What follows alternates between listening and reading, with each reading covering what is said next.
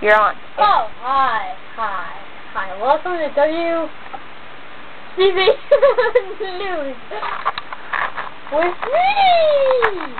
Now today in local news, a panda killed an ant. Yeah. Very, very disturbing. Okay. And a tiger escaped his cage and went after a bush.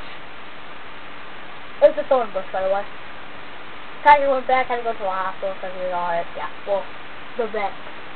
Yeah. So, that Guitar Hero is pretty fun. Yeah.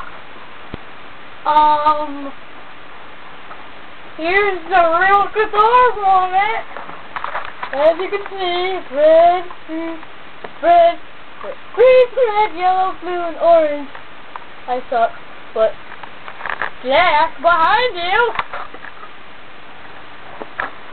is good. He'll be doing what it says.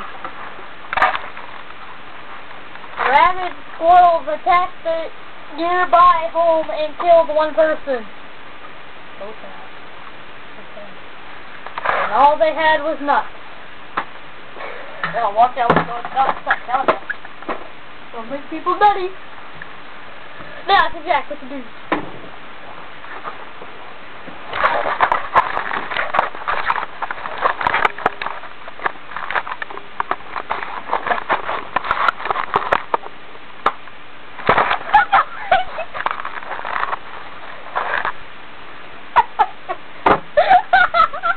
Okay. Well, today's news is about stuff. Who knows what that stuff's about? As we heard, the lion who chased a thornbush is now in the vet. The veterinarian just told us that the lion is going through some severe diarrhea stages. Who knows why? But the veterinarian is giving it lots of meat to the meatitarian. I meant the carnivore. Was it a monkey? It was a squirrel. Oh, the rabid squirrel that attacked the home killed one person. The person's name shall not be released. He had no nuts, by the way. The squirrel did not get his nuts that he wanted. So sad. But a rabid rabbit named Rabbit attacked a school yesterday, killing 3 children as the name of Billy, Bob, and Joe. Why is it like that? Who knows?